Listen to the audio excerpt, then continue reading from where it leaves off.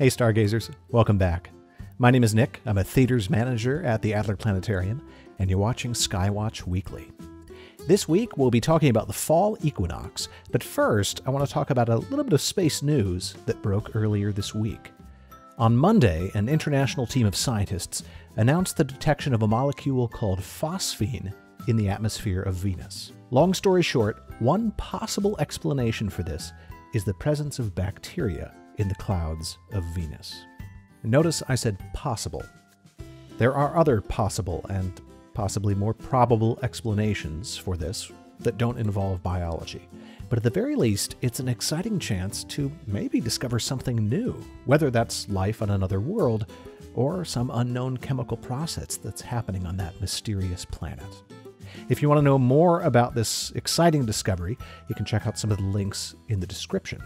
And if you'd like to see the planet that's causing all the fuss with your own eyes, it's visible right now in the morning sky most easily. So if you're up before sunrise, Venus is up around 3 a.m. and visible easily in the east until just before sunrise. And then after sunrise, it's still visible to the naked eye and with binoculars. It just takes a little bit more effort to find it. So you can get out your trusty stargazing app during the day and see if you can spot it in the clear blue sky. I don't know about you, but fall is my favorite time of the year. You have the chill in the air, the change in the color of the leaves, the promise of hot apple cider and pumpkin pie. What's not to like? Well, it's not only things on the ground that I look forward to. The fall night sky also has some pretty amazing sights that we can see. We've covered several of those over the past few videos, and we've got more to come in the coming weeks. This week, though, I want to talk about this change in the seasons, the autumn equinox next week, what that really is all about, what it means for your stargazing experience, and also an astronomical alignment you might be able to see just down the street. So, first off, what do we mean by equinox? Well, we talked in the episode on June 17th about the summer solstice, and how that's the time when Earth's North Pole tilts towards the sun. On the winter solstice, the North Pole tilts away. It might seem like the North Pole flip-flops back and forth, but it doesn't.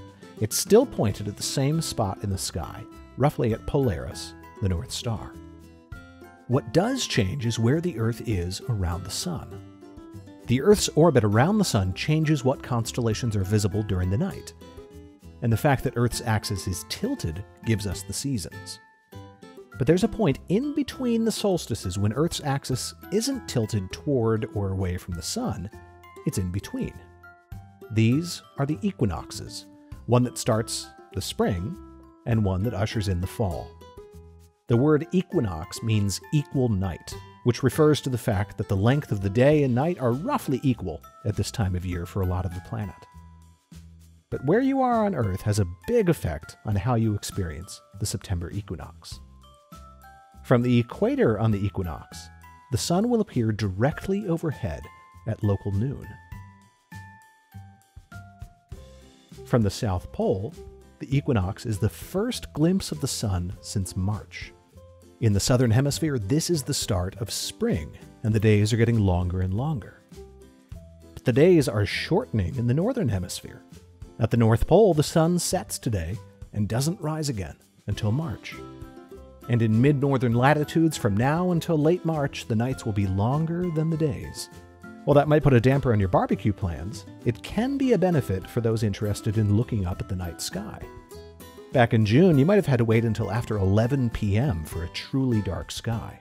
These days, you can see one by 9 p.m. The time of the equinox might also provide you with a sky-watching opportunity that doesn't come around every day.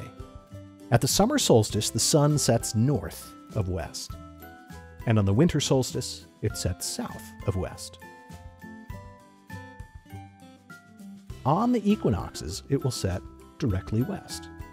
This change in the setting place of the sun was well known to ancient peoples, and alignments of places like Newgrange in Ireland, Chichen Itza in Mexico, and Stonehenge in England show an understanding of this phenomenon and an attempt to mark the passage of time.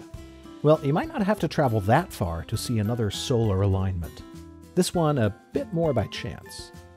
The city streets of Chicago and many other cities are aligned roughly to the cardinal points.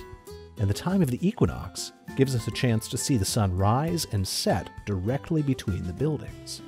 This phenomenon, unofficially called Chicagohenge, is a sight to behold. It's a photographer's dream, and also a chance to connect to your city and the sky at the same time. Here in Chicago, your best bet is to check the weather and pick the clearest sunset opportunity, or sunrise if you're up for it, in the days around Tuesday's equinox, and go take a look. As long as the sky is clear enough to see the sun near sunset or sunrise, you should get a remarkable view down an east-west street. If your city doesn't have an east-west alignment, there might be other dates to look for this phenomenon. Places like Manhattan are more closely aligned with solstices, and there it's called Manhattanhenge. In the description below, we've linked to a post about Chicagohenge on Adler's website. And to learn even more about the equinox and Chicagohenge, don't miss Adler's Sky Observers Hangout, coming up next Monday at 7 p.m.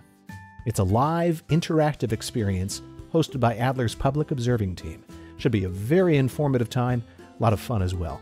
So definitely check it out on Monday. Well, that's what we have for you this week. Thanks, as always, for watching. Don't forget to subscribe and look up with us every Wednesday.